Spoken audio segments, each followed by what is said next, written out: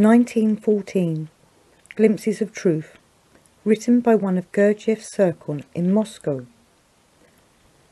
Strange events, incomprehensible from the ordinary point of view, have guided my life.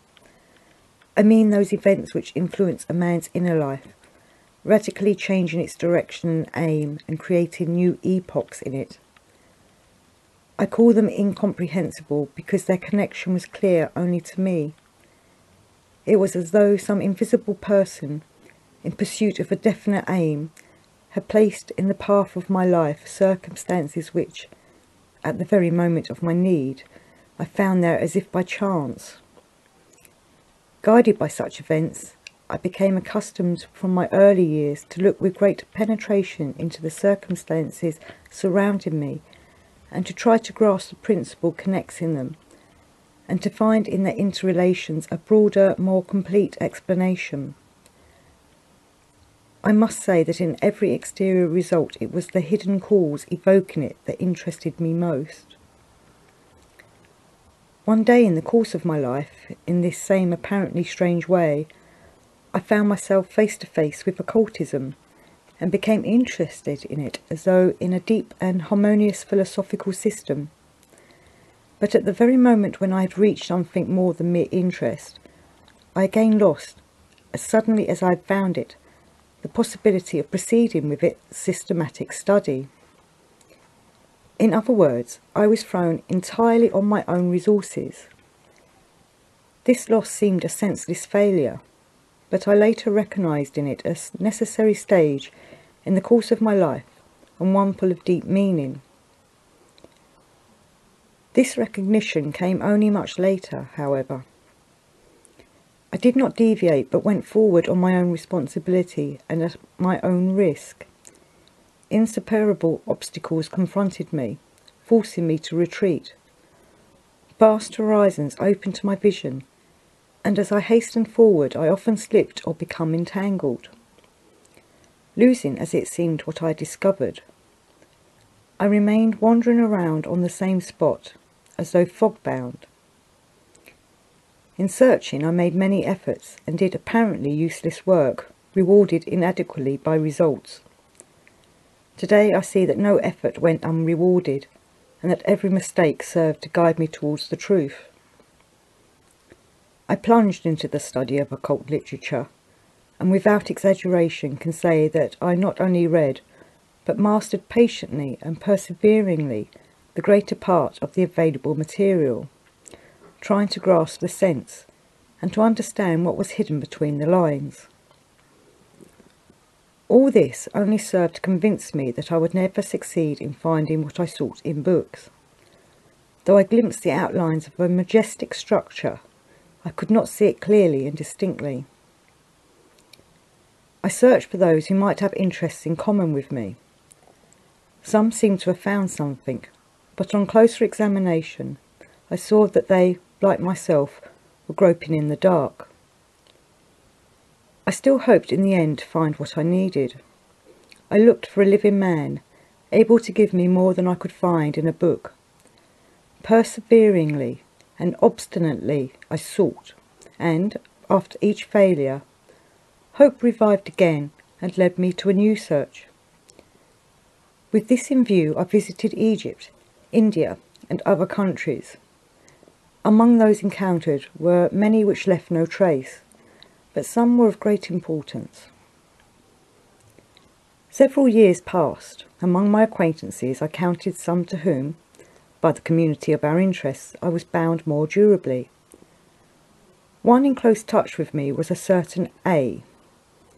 The two of us had spent not a few sleepless nights racking our brains over several passages in a book we did not understand and searching for appropriate explanations. In this way we had come to know each other intimately. But during the last 6 months I had begun to notice, first at rare intervals and then more frequently, something odd about him. It was not that he had turned his back on me, but he had seemed to grow cooler towards the search, which had not ceased to be vital to me. At the same time I saw he had not forgotten it. He He often expressed thoughts and made comments which became fully comprehensible only after long reflection. I remarked on it more than once, but he always skillfully avoided conversations on this subject. I must confess that this growing indifference of A, who had been the constant companion of my work, led to gloomy reflections. Once I spoke to him openly about it. I scarcely remember in which way. "Who told you," objected A, "that I am deserting you? Wait a little, and you will see clearly that you are mistaken." But for some reason neither these remarks, nor some others which at the time seemed strange to me, caught my interest. Perhaps because I was occupied in reconciling myself to the idea of my complete isolation. So it continued. "It is only now that I see how, in spite of an apparent capacity for observation and analysis, I overlooked the main factor, continually before my eyes, in a way which was unpardonable. But let the facts speak for themselves."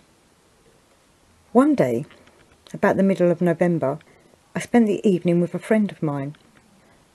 The conversation was on a subject of little interest to me. During a pause in the talk, my host said, "By the way, knowing your partiality for occultism, I think an item in today's Gurdjieff, The Voice of Moscow, would interest you," and he pointed out an article headed "Round about the Theatre." It spoke, giving a brief summary, about the scenario of a medieval mystery, The Struggle of the Magicians, a ballet written by G.I. Gurdjieff, an Orientalist who was well known in Moscow. The mention of occultism, the title itself, and the contents of the scenario aroused my great interest, but none of the people present could give any more information about it. My host, a keen amateur of ballet, admitted that in his circle he knew of no one corresponding to the description in the article. I cut it out with his permission and took it away with me. I will not weary you with an exposition of my reasons for being interested in this article, but it was as a consequence of them that I took a firm resolve on Saturday morning to find Mr. Gurdjieff, the writing of the scenario at all costs. That same evening, when A called upon me, I showed him the article. I told him that it was my intention to search for Mr. Gurdjieff and asked his opinion. A read the article and, glancing at me, said, "Well, I wish you success. As far as I'm concerned, it does not interest me. Haven't we had enough of such tales?" And he put the article aside with an air of indifference. Such an attitude towards this question was so chilling that I gave up and retreated into my thoughts. A was also thoughtful. Our conversation was halted. There was a long silence, interrupted by A, who put his hand on my shoulder. "Look here," he said, "don't be offended. I had my own reasons, which I will explain later, for answering you as I did. But first I shall ask a few questions which are so serious." He emphasised the word "so." "You cannot know how serious they are." Somewhat astonished by this pronouncement, I answered, "Ask." "Do please tell me why you wish to find this Mr. Gurdjieff. How will you look for him? What aim will you follow? And if your search is successful, in what way will you approach him?" At first, unwillingly, but encouraged by the seriousness of A's manner, as well as by questions he occasionally put, I explained the direction of my thinking. When I had finished, A went over what I had said and added, "I can tell you that you won't find anything." "How can that be?" I replied. "It seems to me that the ballet scenario of The Struggle of the Magicians, apart from being dedicated to Geltzer, is hardly so unimportant that its author could be lost without a trace." "It is not a question of the author. You may find him, but he won't talk with you as he could," said A. I flared up at this. "Why do you imagine that he—" "I do not imagine anything," A interrupted. "I know, but not to keep you in suspense, I tell you. I know this scenario well, very well. What is more, I know its author, Mr. Gurdjieff, personally, and have known him for a long time. The way you have elected to find him might lead you to make his acquaintance, but not in the way that you would wish. Believe me, if you allow me a piece of friendly advice, wait a little longer. I will try to arrange you a meeting with Mr. Gurdjieff in the way you wish. Well, I must be going. In In the greatest astonishment, I seized him. "Wait, you can't go yet. How did you come to know him? Who is he? Why have you never told me about him before?" "Not so many questions," said A. "I categorically refuse to answer them now. In due course I will answer. Set your mind at rest meanwhile. I promise to do everything I can to introduce you." In spite of my most insistent demands, A refused to reply, adding that it was in my interest not to delay him any longer. About 2 o'clock on Sunday, A telephoned me and said briefly, "If you wish, be at the railway station at 7 o'clock. "And where are we going?" I asked. "To Mr. Gurdjieff," he replied, and hung up. "He certainly does not stand on ceremony with me," flashed through my mind. He did not even ask me whether I could go, and I happen to have some important business tonight. Besides, I have no idea how far we have to go. When shall we be back? How shall I explain at home? But then I decided that A was not likely to have overlooked the circumstances of my life. So the important business quickly lost its importance, and I began to await the appointed hour. Being impatient, I arrived at the station almost an hour too early and waited for A. Finally he appeared. "Come quick," he said, hurrying me. "I had the tickets. I was delayed and we are late." A porter was following us with some big boxes. "What is that?" I asked. "Are we going away for a year?" "No," he replied, laughing. "I'll come back with you. The boxes don't concern us." We took our seats, and being alone in the compartment, nobody disturbed our conversation. "Are we going far?" I asked. A named one of the country resorts near Moscow and added, "To save you more inquiries, I will tell you everything possible, but the greater part will be for you alone. Of course you are right to be interested in Mr. Gurdjieff as a person, but I will tell you only a few external facts about him, to give you your bearings. As for my personal opinions about him, I will keep silence, so that you may take in your own impressions more fully. We shall return to this matter later." Settling comfortably into his seat, he began to talk. He told me that Mr. Gurdjieff had spent many years wandering in the East with a definite purpose, and had been in places inaccessible to Europeans. That 2 or 3 years ago he had come to Russia, and had then lived in Petersburg, devoting his efforts and his knowledge mainly to work of his own. Not long ago he had moved to Moscow, and had rented a country house near the town, so as to be able to work in retirement undisturbed. In accordance with a rhythm known only to himself, he would periodically visit Moscow, returning to his work again after a certain interval. He did not think it necessary, I gathered, to tell his Moscow acquaintances about his country house, and he did not receive anyone there. "As to know how I came to know him," said A, "we will talk of that another time. That too is far from commonplace." A went on to say that very early in his acquaintance with Mr. Gurdjieff, he had spoken about me and wished to introduce us. Not only had he refused, but he had actually forbidden A to tell me anything about him. On account of my persistent demand to make Mr. Gurdjieff acquaintance and my aim of so doing, A had decided to ask him once more. He had seen him after leaving me the previous night, and Mr. Gurdjieff, after asking many detailed questions about me, had agreed to see me, and himself had proposed that A should bring him to him that evening in the country. "In spite of my knowing you for so many years," said A, "he certainly knows you better than I do, from what I have told him. Now you realise that it was not just imagination when I told you that you could not obtain anything in the ordinary way. Don't forget, a great exception is being made for you, and none of those who know him have been where you are going. Even those closest to him do not suspect the existence of his retreat. You owe this exception to my recommendation, so please do not put me in any awkward position." Several more questions produced no reply from A, but when I asked him about the struggle of the magicians, he told me its contents in some detail. When I questioned him about something which struck me as incongruous, A told me Mr. Gurdjieff would speak about it himself, if he thought it necessary. This conversation aroused in me a multitude of thoughts and conjectures. After a silence, I turned to A with a question. A gave me a somewhat perplexed glance, and after a short pause said, "Collect your thoughts, or you will make a fool of yourself. We are nearly there. Don't make me regret having bought you. Remember what you said about your aim yesterday." After this, he said nothing. At the station, we left the train in silence, and I offered to carry one of the boxes. It weighed at least 70 pounds, and the box carried by A was probably no lighter. A 4-seated sleigh was waiting for us.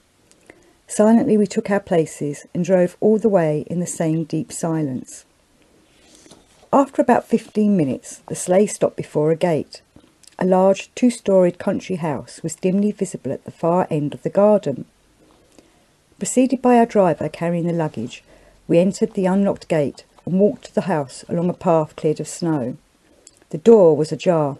A rang the bell. After some time, a voice asked, "Who's there?" A gave his name. "How are you?" the same voice called through the half-open door. The driver carried the boxes into the house and went out again. "Let us go in now," said A, who appeared to have been waiting for something. We passed through a dark hallway into a dimly lit anteroom. A closed the door after us. There was nobody in the room. "Take your things off," he said shortly, pointing to a peg. We removed our coats. "Give me your hand. Don't be afraid, you won't fall." Closing the door firmly behind him, A led me forward into a completely dark room. The floor was covered with a soft carpet on which our steps made no sound.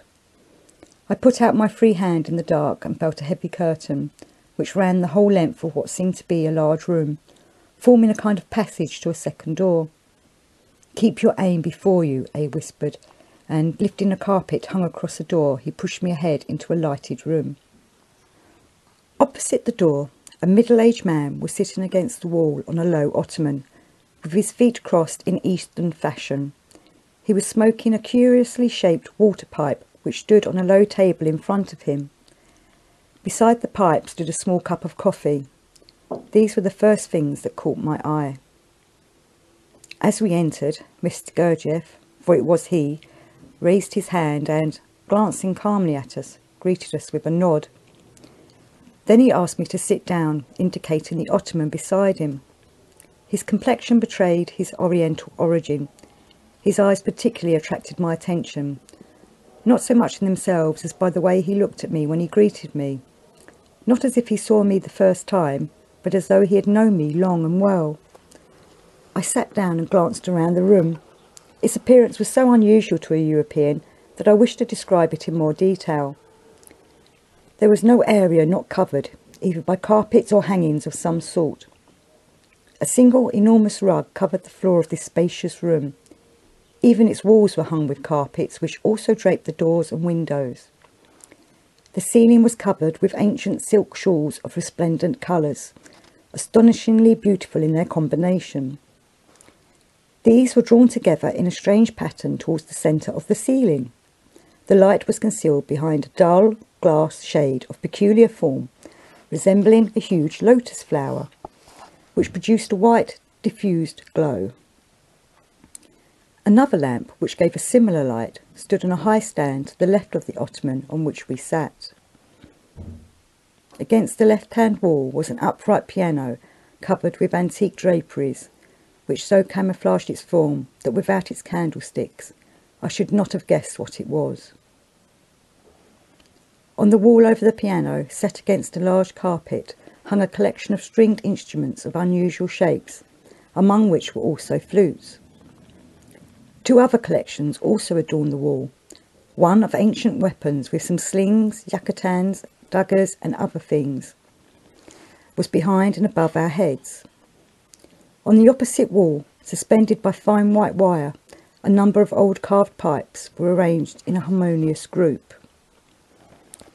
Underneath this latter collection, on the floor against the wall, lay a long row of big cushions covered with a single carpet. In the left-hand corner at the end of the row was a Dutch stove draped with an embroidered cloth.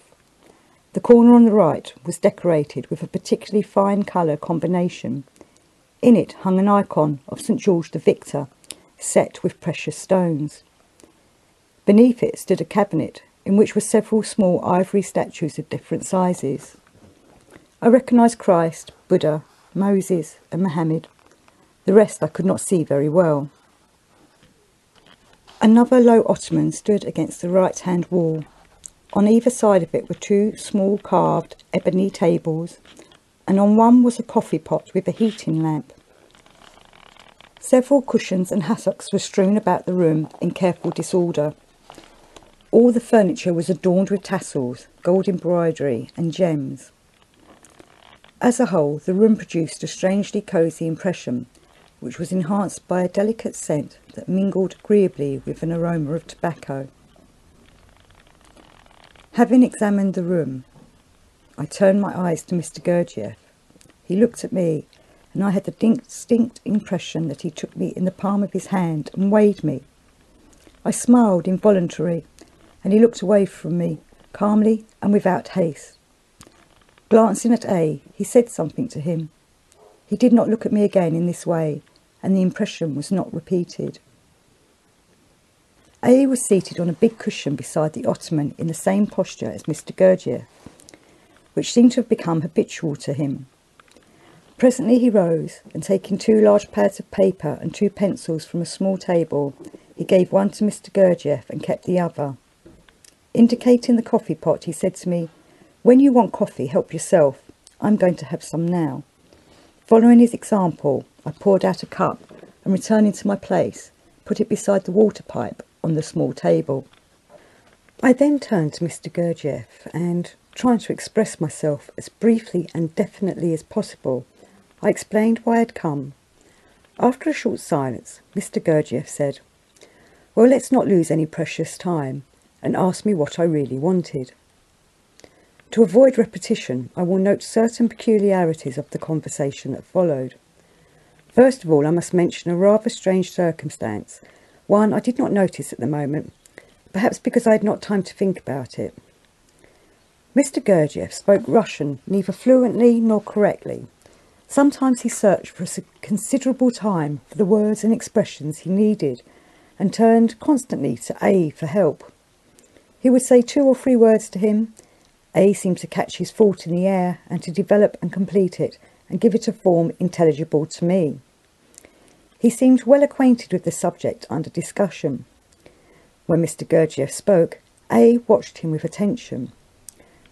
With a word, Mr. Gurdjieff would show him some new meaning and would swiftly change the direction of A's thought. Of course, A's knowledge of me very much helped him to enable me to understand Mr. Gurdjieff. Many times, with a single hint, A would evoke a whole category of thoughts. He served as a sort of transmitter between Mr. Gurdjieff and myself. At first, Mr. Gurdjieff had to appeal to A constantly, but as the subject broadened and developed, embracing new areas, Mr. Gurdjieff turned to A less and less often. His speech flowed more freely and naturally. The necessary words seemed to come of themselves, and I could have sworn that, by the end of the conversation, he was speaking the clearest, unaccented Russian, his words succeeding one another fluently and calmly. They were rich in colour, similes, vivid examples, broad and harmonious perspectives. In addition, both of them illustrated the conversation with various diagrams and series of numbers, which, taken together, formed a graceful system of symbols, a sort of script in which one number could express a whole group of ideas. They quoted numerous examples from physics and mechanics, and especially brought material from chemistry and mathematics. Mr. Gurdjieff sometimes turned to A with a short remark which referred to something A was familiar with, and occasionally mentioned names. A indicated by a nod that he understood, and the conversation proceeded without interruption. I also realised that, while teaching me, A was learning himself. Another peculiarity was that I had to ask very rarely. As soon as a question arose, and before it could be formulated, the development of the thought had already given the answer. It was as though Mr. Gurdjieff had known in advance and anticipated the questions which might arise. Once or twice I made a false move by asking about some matter that I had not troubled to get clear myself. But I will speak about this at the right place. I can best compare the directness of the current of the conversation to a spiral.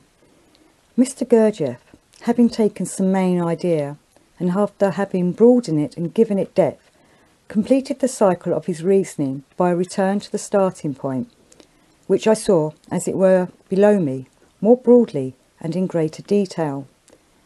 A new cycle, and again there was a clearer and more precise idea of the breadth of the original thought. I do not know how I should have felt had I been forced to speak with Mr. Gurdjieff tête-à-tête. The presence of A, his calm and serious inquiring attitude towards the conversation, must have impressed itself upon me without my knowing it. Taken as a whole, what was said brought me an inexpressible pleasure I had never before experienced. The outlines of that majestic edifice, which had been dark and incomprehensible to me, were now clearly delineated, and not only the outlines, but some of the facades details. I should like to describe, even if it is only approximately, the essence of this conversation. Who knows but that it may not help someone in a position similar to my own. This is the purpose of my sketch. "You are acquainted with occult literature," began Mr. Gurdjieff, "and so I will refer to the formula you know from the emerald tablets, as above, so below. It is easy to start to build the foundation of our discussion from this. At the same time, I must say that there is no need to use occultism as the base from which to approach the understanding of the truth. Truth speaks for itself in whatever form it is manifested. You will understand this fully only in the course of time, but I wish to give you today at least a grain of understanding.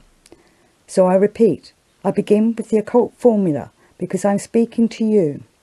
I know you have tried to decipher this formula. I know that you understand it, but the understanding you have now is only a dim and distant reflection of the divine brilliance. It is not about the formula itself that I shall speak to you. I am not going to analyse or decipher it. Our conversation will not be about the literal meaning.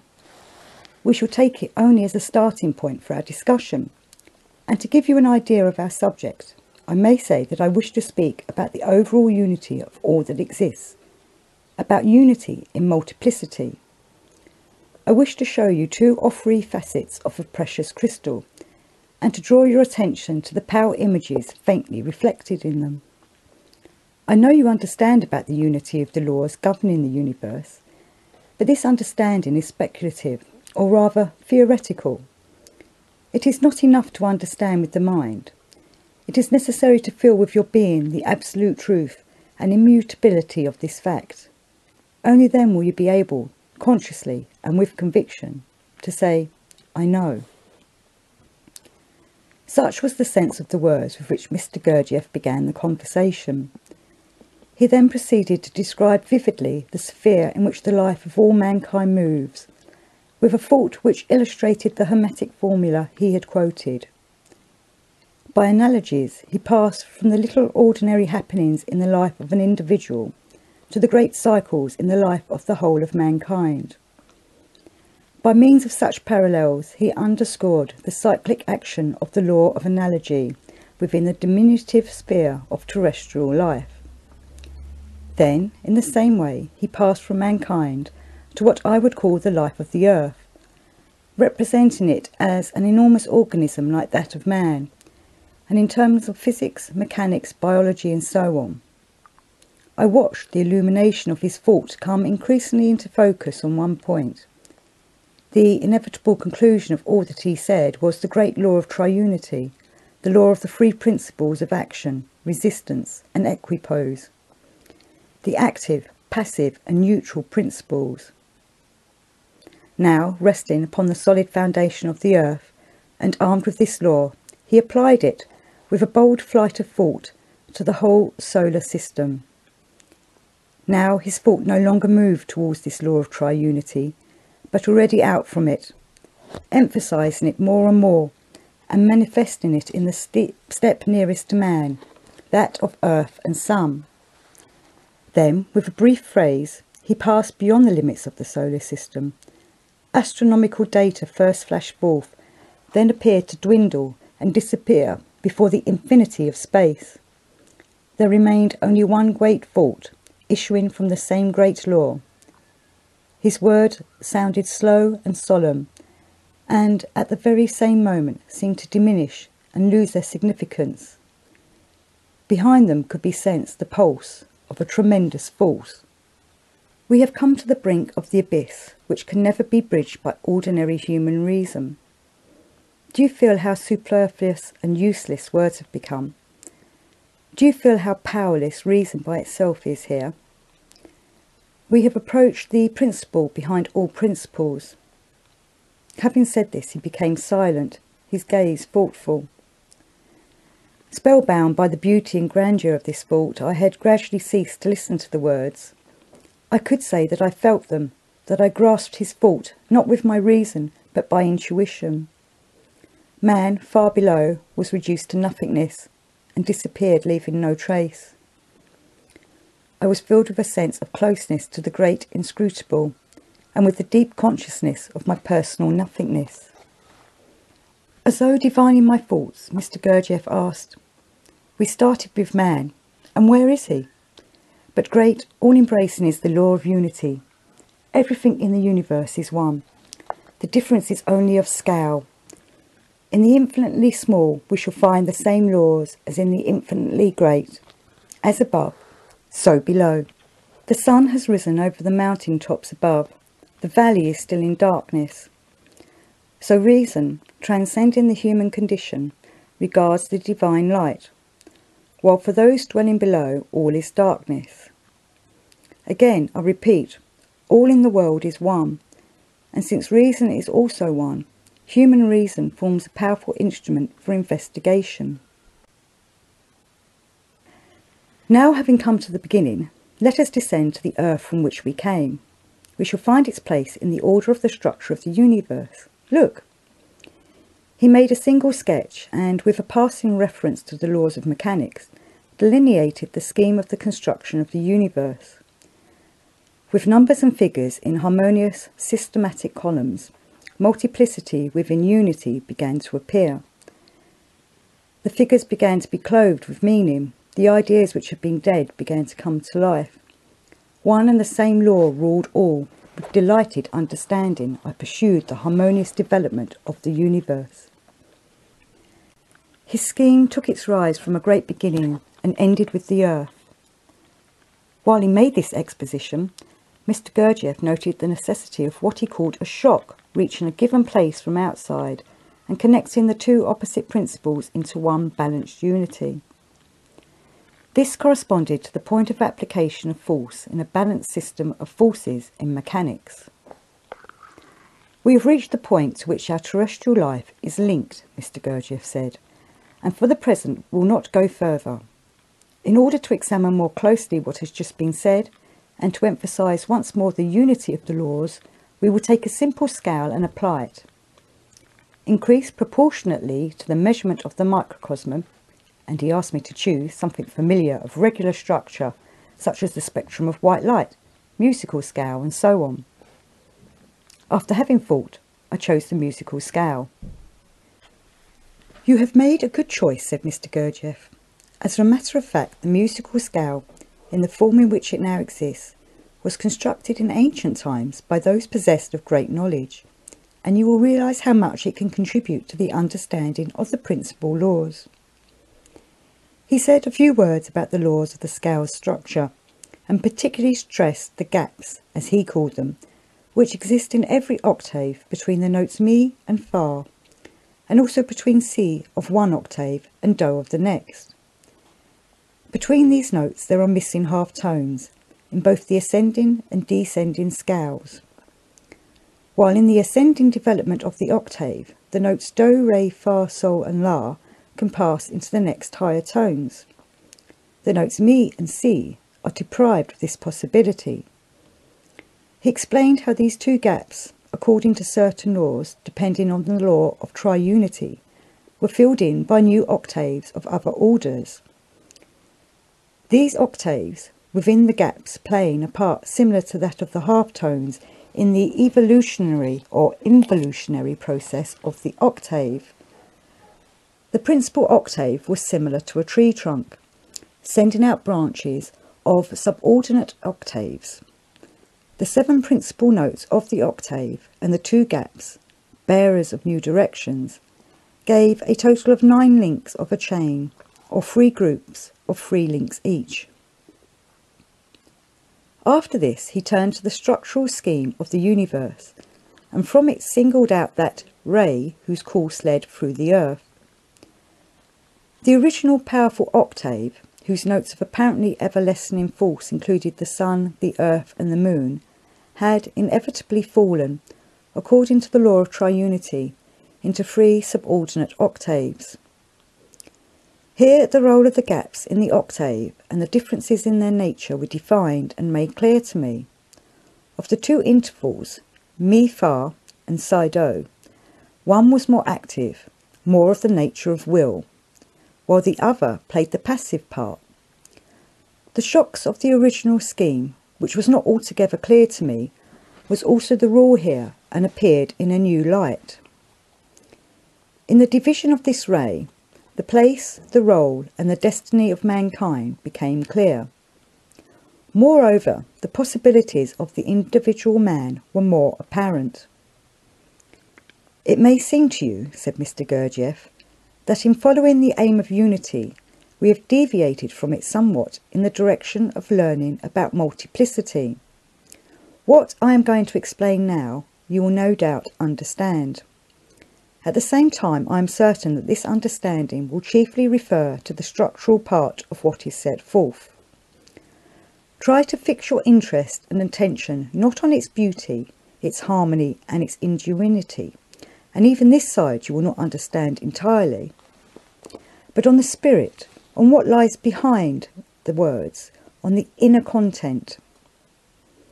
Otherwise you will see only form deprived of life. Now you will see one of the facets of the crystal, and, if your eye could perceive the reflection in it, you would draw nearer to the truth itself. Then Mr. Gurdjieff began to explain the way in which fundamental octaves are combined with secondary octaves subordinate to them, how these in their turn send forth new octaves of the next order, and so on. I could compare it to the process of growth, or, more aptly, to the formation of a tree.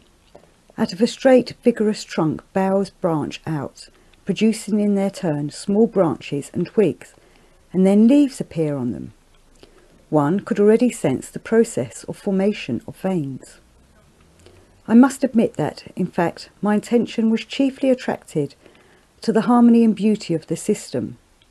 In addition to the octaves growing like branches from a trunk, Mr. Gurdjieff pointed out that each note of every octave appears, from another point of view, as a whole octave. The same was true everywhere. These inner octaves I should compare to the concentric layers of a tree trunk, which fit one within the other. All these explanations were given in very general terms. They emphasised the lawful character of the structure, but for the examples which accompanied it, it might have been found rather theoretical. The examples gave it life, and sometimes it seemed that I really began to guess what was hidden behind the words. I saw that in this consistency, in the structure of the universe, all the possibilities, all the combinations without exception had been foreseen. The infinity of infinities was foreshadowed. And yet at the same time I could not see it, because my reason faltered before the immensity of the concept. Again I was filled with a dual sensation, the nearness of the possibility of all-knowing and the consciousness of its inaccessibility. Once more I heard Mr. Gurdjieff's words echoing my feelings. No ordinary reason is enough to enable a man to take the great knowledge to himself, and make it his inalienable possession. Nevertheless, it is possible for him. But first he must shake the dust from his feet. Vast efforts, tremendous labours are needed to come into the possession of the wings on which it is possible to rise. It is many times easier to drift with the current, to pass with it from one octave to another, but that takes immeasurably longer than, alone to wish and to do. The way is hard, the ascent becomes increasingly steeper as it goes on, but one's strength also increases. A man becomes tempered, and with each ascending step his view grows wider. Yes, there is the possibility. I saw indeed that this possibility existed. Although not yet knowing what it was, I saw that it was there. I find it hard to put into words what becomes more and more understandable. I saw that the reign of law, now becoming apparent to me, was really all-inclusive. That what appeared at first sight to be a violation of a law, on closer examination, only confirmed it. One could say, without exaggeration, that while exceptions proved the rule, at the same time they were not exceptions. For those who can understand, I would say that, in Pythagorean terms, I recognised and felt how will and fate, spheres of action of providence, coexist, while mutually competing, how, without blending or separating, they intermingle. I do not nurture any hope that such contradictory words can convey or make clear what I understand. At the same time, I can find nothing that is better. You see, Mr. Gurdjieff went on, that he who possesses a full and complete understanding of the system of octaves, as it might be called, possesses the key to the understanding of unity. Since he understands all that is seen, all happenings, all things in their essence, for he knows their place, cause and effect. At the same time, you see clearly that this consists of a more detailed development of the original scheme, a more precise representation of the law of unity, and that all we have said and are going to say is nothing but a development of the principal idea of unity, that a full, distinct, clear consciousness of this law is precisely the great knowledge to which I referred. Speculations, suppositions, and hypotheses do not exist for him who possesses such a knowledge. Expressed more definitely, he knows everything by measure, number, and weight. Everything in the universe is material, therefore the great knowledge is more materialistic than materialism. A look at chemistry will make this more intelligible. He demonstrated how chemistry, in studying matters of various densities without a knowledge of the law of octaves, contains an error which affects the end results. Knowing this and making certain corrections based on the law of octaves brings these results into full accord with those reached by calculation. In addition, he pointed out that the idea of simple substances and elements in contemporary chemistry cannot be accepted from the point of view of the chemistry of octaves, which is objective chemistry. Matter is the same everywhere. Its various qualities depend only on the place it occupies in a certain octave and on the order of the octave itself. From this point of view, the hypothetical notion of the atom as an indivisible part of a simple substance or element cannot serve as a model. An atom of a given density, a really existing individuum, must be taken as the smallest quantity of the substance examined which retains all these qualities, chemical, physical and cosmic, which characterise it as a certain note of a definite octave. For instance, in contemporary chemistry there is no atom of water, as water is not a simple substance, but a chemical compound of hydrogen and oxygen. Yet from the point of view of objective chemistry, an atom of water is an ultimate and definite volume of it, even visible to the naked eye. Mr. Gurdjieff added, "Certainly you have to accept this on trust for the present, but those who seek for the great knowledge, under the guidance of one already in possession of it, must personally work to prove and verify by investigation what these atoms of matter of different densities are." I saw it all in mathematical terms. I became clearly convinced that everything in the universe is material and that everything can be measured numerically in accordance with the law of octaves. The essential material descends in a series of separate notes of various densities. These were expressed in numbers combined according to certain laws, and that which had seemed immeasurable was measured. What had been referred to as cosmic qualities of matter was made clear. To my great surprise, the atomic weights of certain chemical elements were given as examples, with an explanation showing the error of contemporary chemistry. In addition, the law of the construction of atoms in matter of various densities was shown. As this presentation progressed, we passed, almost without my being aware of it, to what might be called the Earth octave, and so arrived at the place from which we had started on Earth. In all that I have told you, Mr. Gurdjieff continued, my aim was not to communicate any new knowledge. On the contrary, I only wished to demonstrate that the knowledge of certain laws makes it possible for a man, without moving from where he is, to count, weigh and measure all that exists, both the infinitely great and the infinitely small. I repeat, everything in the universe is material. Ponder those words and you will understand, at least to some degree, why I use the expression more materialistic than materialism. Now we have become acquainted with the laws ruling the life of the microcosmos and have returned to Earth. Once more, as above, so below. I think even now, and without further explanation, you would not dispute the fact that the life of individual man, the microcosmos, is ruled by this same law. But let us demonstrate this further by taking a single example in which certain details will become clearer. Let us take a particular question, the plan of work of the human organism, and examine it.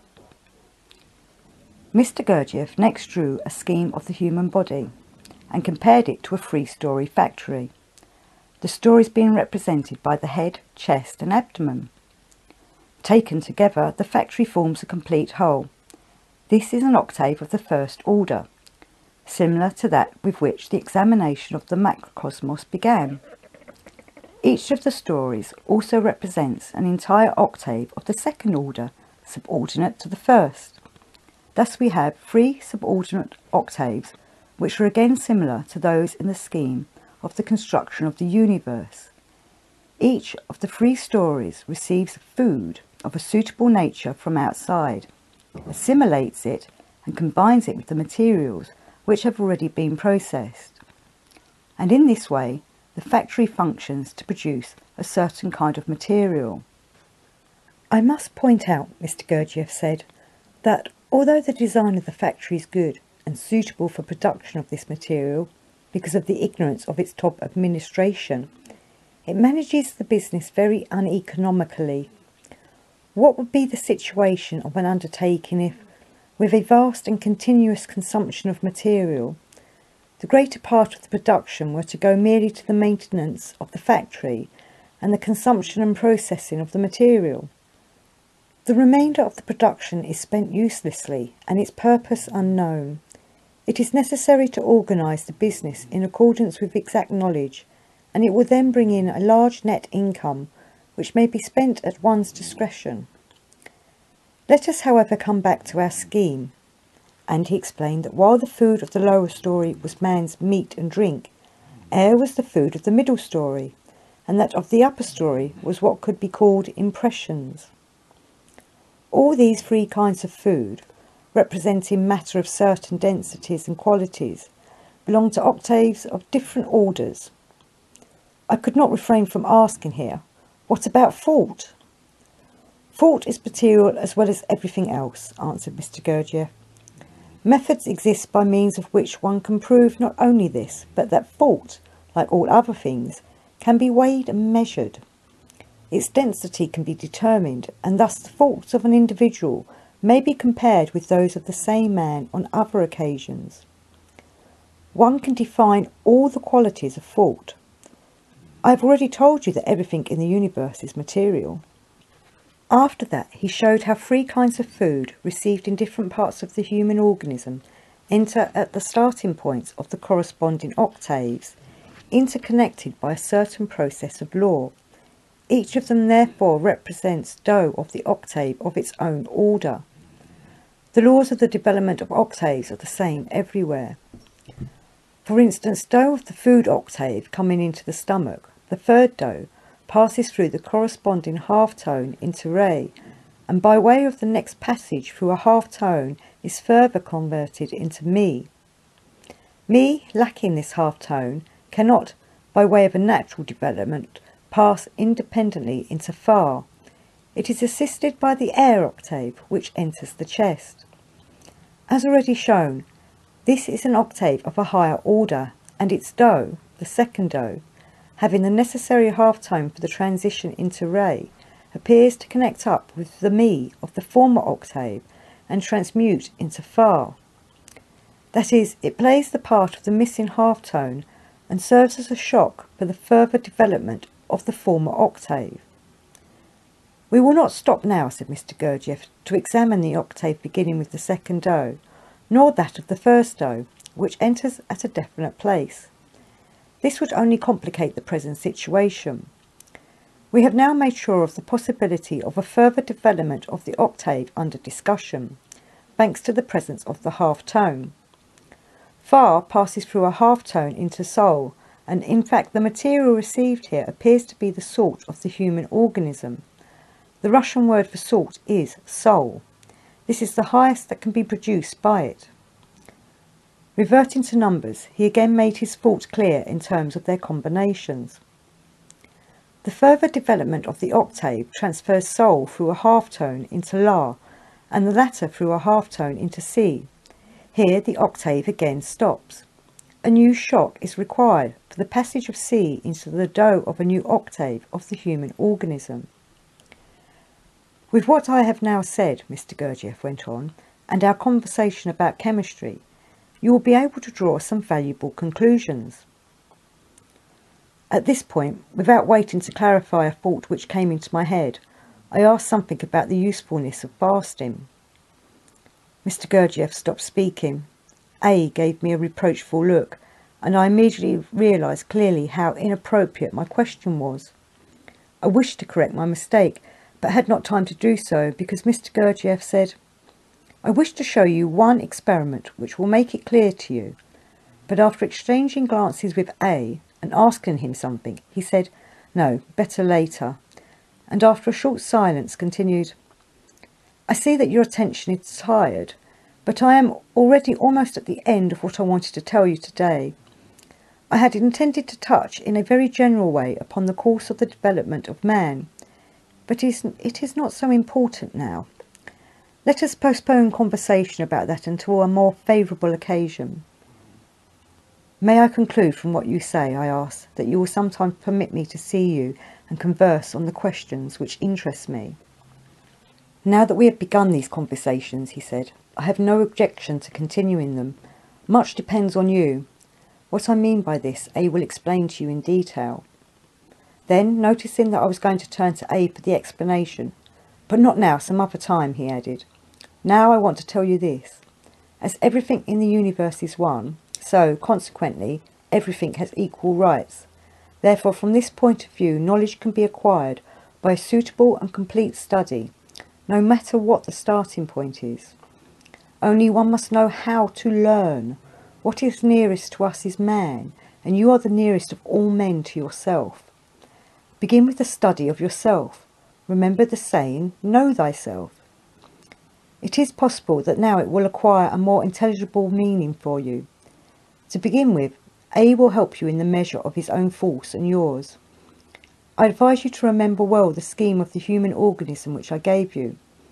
We shall sometimes return to it in the future, adding to its depth every time. Now A and I will leave you alone for a short time, as we have a small matter to attend to. I recommend that you do not puzzle your brains over what we have spoken about, but give them a short rest. Even if you happen to forget something, A will remind you of it afterwards. Of course, it would be better if you did not need to be reminded.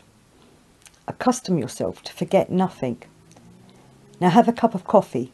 It will do you good. When they had gone, I followed Mr. Gurdjieff's advice and, pouring out coffee, remained sitting. I realised that Mr. Gurdjieff had concluded from the question about fasting that my attention was tired, and I recognised that my thinking had become feebler and more restricted by the end of the conversation. Therefore, in spite of my strong desire to look through all the diagrams and numbers once more, I decided to give my head a rest, to use Mr. Gurdjieff's expression, and sat with closed eyes, trying not to think of anything. But the thoughts arose in spite of my will, and I attempted to drive them out. In about 20 minutes, A entered without my hearing him and asked, "Well, how are you?" I had no time to answer him when the voice of Mr. Gurdjieff was heard quite close by, saying to someone, "Do as I have told you, and you will see where the mistake is." Then, lifting the carpet which hung over the door, he came in. Taking the same place and attitude as before, he turned towards me. "I hope you have rested, if only a little. Let us talk now of casual matters, without any definite plan." I told him that I wanted to ask 2 or 3 questions that had no immediate reference to the subject of our conversation, but might make clearer the nature of what he had said. "You and A have quoted so much from the data of contemporary science that the question spontaneously arises, is the knowledge you speak of accessible to an ignorant, uneducated man? The material you refer to was quoted only because I spoke to you. You understand because you have a certain amount of knowledge of these matters. They helped you to understand something better. They were only given as examples. This refers to the form of the conversation, but not to its essence. Forms may be very different. I will not say anything now about the role and significance of contemporary science. This question could be the subject of a separate conversation. I will only say this, that the best educated scholar can prove an absolute ignoramus compared with an illiterate shepherd who possesses knowledge. This sounds paradoxical, but the understanding of the essence, over which the former spreads long years of minute investigation, will be gained by the latter in an incomparably fuller degree during one day's meditation. It is a question of the way of thinking, of the density of the thought. This term does not convey anything to you at present, but in time it will become clear by itself. What else do you want to ask? Why is this knowledge so carefully concealed? What leads you to ask this question? Certain things which I had the opportunity of learning in the course of my acquaintance with the occult literature, I answered.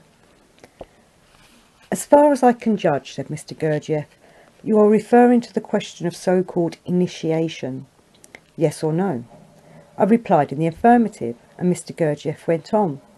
Yes, the fact of the matter is that in occult literature, much that has been said is superfluous and untrue. You had better forget all this. All your researches in this area were a good exercise for your mind. Therein lies their great value, but only there. They have not given you knowledge, as you yourself confessed. Judge everything from the point of view of your common sense, because the possessor of your own sound ideas, and don't accept anything on faith, and when you yourself, by way of sound reasoning and argument, come to an unshakable persuasion, to a full understanding of something, you would have achieved a certain degree of initiation. Think it over more deeply. For instance, today I had a conversation with you. Remember this conversation. Think, and you will agree with me that in essence I have told you nothing new. You knew it all before. The only thing I did was to bring order into your knowledge. I systemised it, but you had it before you saw me. You owe it to the efforts you had already made in this field. It was easy for me to speak to you thanks to him, and he pointed to A, because he had learned to understand me, and because he knew you. From his account I knew you and your knowledge, as well as how it was obtained before you came to me. But in spite of all these favourable conditions, I may confidently say that you have not mastered even 100th part of what I said.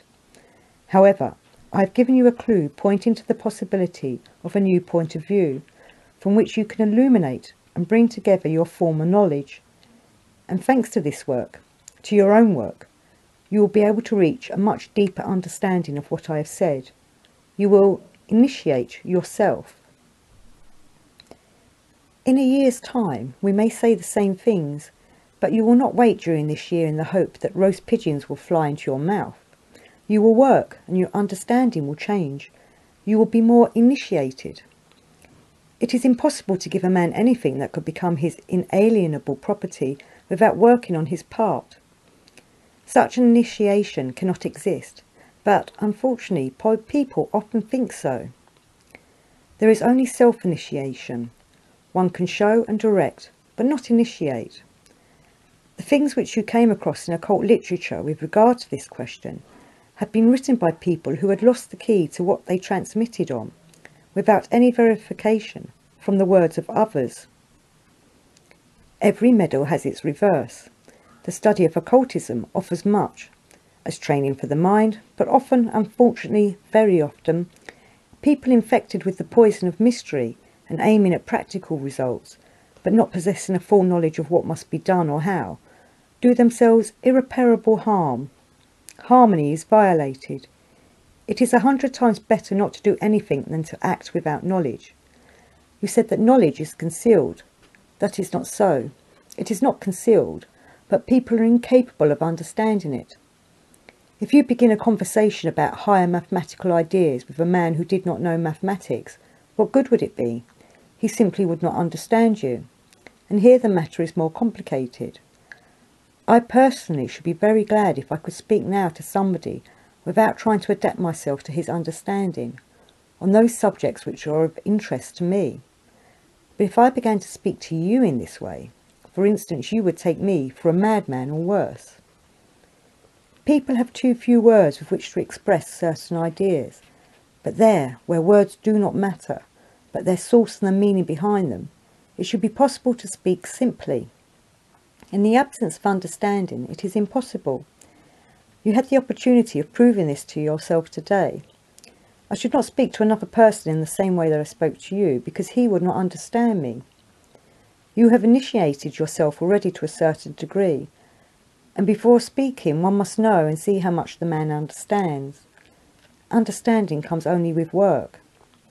So what you call concealment is in fact the impossibility of giving, otherwise everything would be quite different.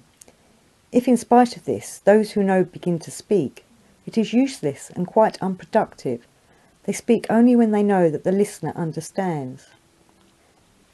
So then if, for instance, I wanted to tell somebody what I have learnt from you today, would you object? You see, replied Mr. Gurdjieff, from the very beginning of our conversation, I foresaw the possibility of continuing it. Therefore I told you things which I would not tell you were the contrary the case. I said them in advance, knowing that you are not prepared for them now, but with the intention of giving a certain direction to your reflections on these questions. On closer consideration, you will be convinced that it is really so. You will understand precisely what I am speaking about. If you reach this conclusion, it will only be to the advantage of the person with whom you speak. You may say as much as you like. Then you will be convinced that something intelligible and clear to you is unintelligible to those who hear. From this point of view, such conversations will be useful. And what is your attitude towards enlarging the circle with whom relations might begin, by giving them some indication that could help in their work? I asked. I have too little free time to be able to sacrifice it without being certain that it will be of use. Time is of value to me, and I need it for my work. Therefore I cannot and do not wish to spend it unproductively. But I have already told you about that. No, it was not with the idea of your making new acquaintances that I asked, but in the sense that indications might be given through the press. I think it would take less time than personal conversations. In other words, you wish to know whether the ideas could be set forth gradually in a series of outlines, perhaps. Yes, I replied, but I certainly do not think it would be possible to clarify everything, though it seems to me that it might be possible to indicate a direction leading nearer to the goal. You have raised a very interesting question, said Mr. Gurdjieff. I have often discussed it with some of those with whom I speak. It is not worthwhile repeating now the considerations which were expressed by them and by me. I can only say that we have decided it in the affirmative as long ago as last summer. I did not refuse to take part in this experiment, but we were prevented from making it on account of the war. During the short conversation which followed on this subject, the idea came into my head that if Mr. Gurdjieff did not object to making known to the public at large certain views and methods, it was also possible that the ballet, The Struggle of the Magicians, might contain a hidden meaning, representing not only a work of imagination, but a mystery. I asked him a question about it in this sense, mentioning that A had told me the contents of the scenario. "My ballet is not a mystery," replied Mr. Gurdjieff. "The purpose of it is to present an interesting and beautiful spectacle. Of course, under the visible forms of a certain sense is hidden, but I did not aim at demonstrating or emphasising it. The chief position in this ballet is occupied by certain dances. I will explain this to you briefly. Imagine that in studying the laws of movement of the celestial bodies, let us say the planets of the solar system, you have constructed a special mechanism for the representation and recording of these laws. In this mechanism, every planet is represented by a sphere of appropriate size and is placed at a strictly determined distance from the central sphere, which stands for the Sun. You set the mechanism in motion, and all the spheres begin to turn and move in definite parts, reproducing in a lifelike way the laws which govern their movements. This mechanism reminds you of your knowledge. In the same way, in the rhythm of certain dances, in the precise movements and combinations of the dancers, certain laws are vividly recalled. Such dances are called sacred. During my journeys in the East, I often saw dances of this kind executed during the performance of sacred rites in some of the ancient temples. These ceremonies are inaccessible and unknown to Europeans. Some of those dances are reproduced in The Struggle of the Magicians. Further, I may tell you that at the basis of The Struggle of the Magicians lie three faults. But as I have no hope that they will be understood by the public if I present the ballet alone, I call it simply a spectacle. Mr. Gurdjieff spoke a little more about the ballet and the dances, and then went on, "Such is the origin of the dances, their significance. In the distant past, I will ask you now, has anything in this branch of contemporary art been preserved that could recall, however remotely, its former great meaning and aim?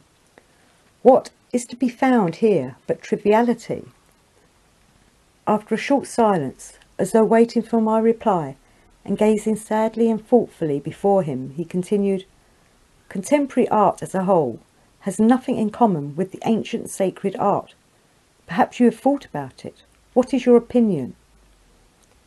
I explained to him that the question of art, which amongst others interested me, occupied an important place. To be precise, I was interested not so much in the works, that is, in the results of art, but in its role and significance in the life of humanity.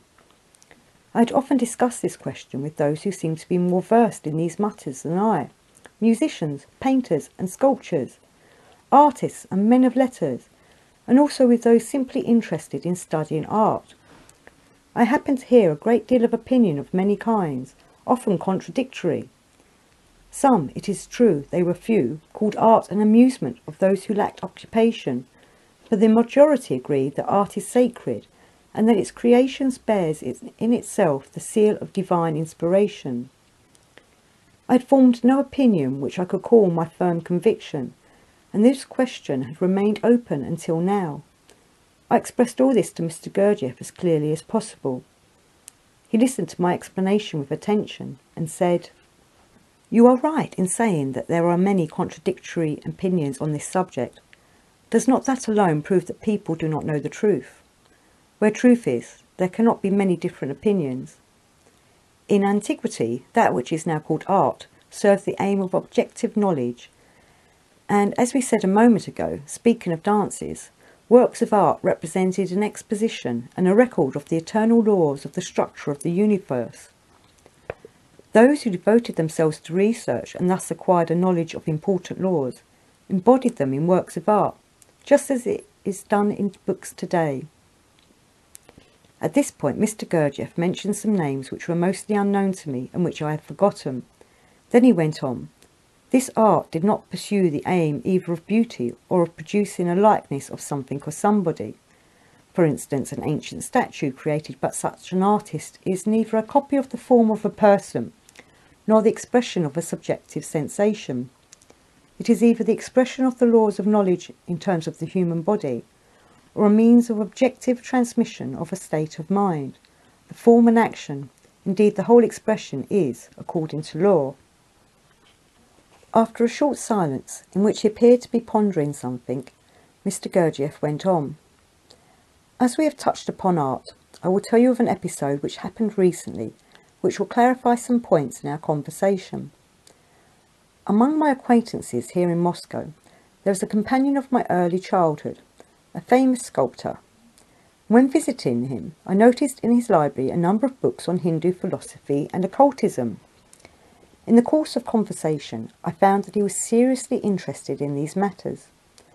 Seeing how helpless he was making in any independent examination of these related questions, and not wishing to show my own acquaintance with them, I asked a man who had often talked with me on these subjects, a certain P, to interest himself in this sculptor. One day P told me that the sculptor's interest in these questions was clearly speculative, that his essence was not touched by them, and that he saw little use in these discussions. I advised him to turn the conversation towards some subjects of closer concern to the sculpture. In the course of what seemed a purely casual talk at which I was present, P directed the conversation to the question of art and creation, whereupon the sculptor explained that he felt the rightness of sculptural forms and asked, "Do you know why the statue of the poet Gogol in the Arbet Place has an excessively long nose?" And he related how, on looking at this statue sideways, he felt that the soft flow of the profile, as he put it, was violated at the top of the nose. Wishing to test the correctness of this feeling, he decided to search for Gogol's death mask, which he found after a long search in private hands. He studied the mask and paid special attention to the nose.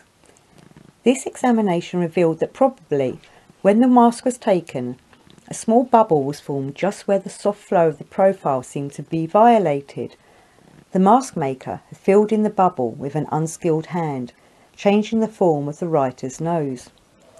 Thus the designer of the monument, not doubting the correctness of the mask, had furnished Gogol with a nose that was not his. What can be said of this incident? Is it not evident that such a thing could only happen in the absence of real knowledge? While one man uses the mask, fully believing in its correctness, the other, feeling the incorrectness of its execution, looks for confirmation of his suspicions. Neither is better off than the other.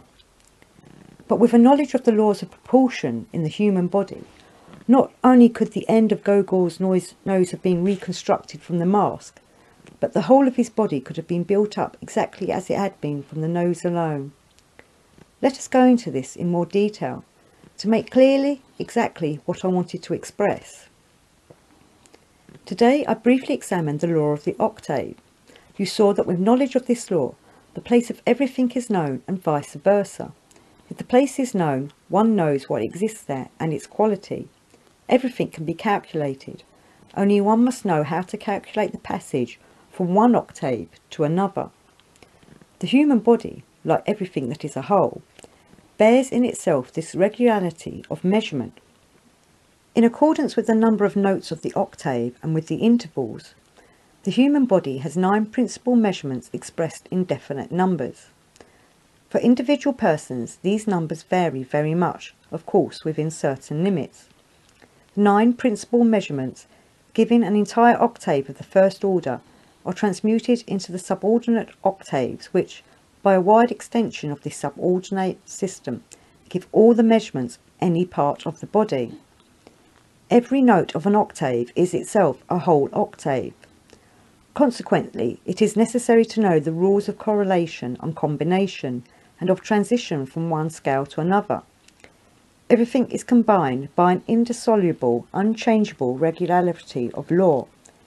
It is as though around every point 9 more subordinate points were grouped, and so on to the atoms of the atom. Knowing the laws of descent, man also knows the laws of ascent, and consequently not only can pass from principal octaves to subordinate ones, but also vice versa. Not only can the nose be reconstructed from the face alone, but also from the nose, the entire face and body of a man can be reconstructed inexorably and exactly. There is no search for beauty or resemblance. A creation can be nothing other than what it is. This is more exact than mathematics, because here you do not meet with probabilities, and it is achieved not by study of mathematics, but by a study of a far deeper and broader kind. It is understanding which is needed. In a conversation without understanding, it is possible to talk for decades on the simplest questions without coming to any result. A simple question can reveal that a man has not the required attitude of thought, and even with the desire to elucidate the question, the lack of preparation and understanding in the hearer nullifies the words of the speakers. Such literal understanding is very common. This episode yet again confirmed what I had long since known and approved 1,000 times. Recently in Petersburg, I spoke with a well-known composer. From this conversation, I clearly saw how poor his knowledge in the domain of true music was, and how deep the abyss of his ignorance. Remember Orpheus, who taught knowledge by means of music, and you will understand what I call true or sacred music. Mr. Gurdjieff went on. For such music, special conditions will be needed, and then the struggle of the magicians would not be a mere spectacle. As it is now, there will only be fragments of the music I heard in certain temples, and even such true music would convey nothing to the hearers, because the keys to it are lost, and perhaps have never been known in the West. The keys to all the ancient arts are lost, were lost many centuries ago, and therefore there is no longer a sacred art embodying laws of the great knowledge, and so serving to influence the instincts of the multitude. There are no creators today. The contemporary priests of art do not create, but imitate. They run after beauty and likeness, or what is called originality, without possessing even the necessary knowledge, not knowing and not being able to do anything, since they are groping in the dark. They are praised by the crowd, which places them on a pedestal. Sacred art vanished and left behind only the halo which surrounds its servants. All the current words about the divine spark, talent, genius, creation, sacred art have no solid basis. They are anachronisms. What are these talents? We will talk about them on some suitable occasion. Either the shoemaker's craft must be called art, or all contemporary art must be called craft. In what way is a shoemaker sewing fashionable custom shoes of beautiful design inferior to an artist who pursues the aim of imitation or originality? With knowledge, the sewing of shoes may be sacred art too, but without it, a priest of contemporary art is worse than a cobbler. The last words were full of emphasis. Mr. Gurdjieff became silent, and A said nothing. The conversation had impressed me deeply. I felt how right A had been in his warning that in order to listen to Mr. Gurdjieff, more was required than just the wish to meet him. My thought was working precisely and clearly. Thousands of questions rose in my mind, but none corresponded to the depth of what I'd heard, and so I remained silent. I looked at Mr. Gurdjieff. He raised his head slowly and said, "I must go. Today it is enough. In half an hour there will be horses to take you to the train. About further plans you will learn from A." And turning to him, he added, "Take my place as host. Have breakfast with our guest. After taking him to the station, come back. Well, goodbye." A crossed the room and pulled a cord concealed by an ottoman. A Persian rug hanging on the wall was drawn aside, revealing a huge window. Light from a clear, frosty winter's morning filled the room. This took me by surprise. Till that moment I had not thought of the hour. "What time is it?" I exclaimed. "Nearly 9, A replied, putting out the lamps. He added, smiling, "As you observe, time does not exist here."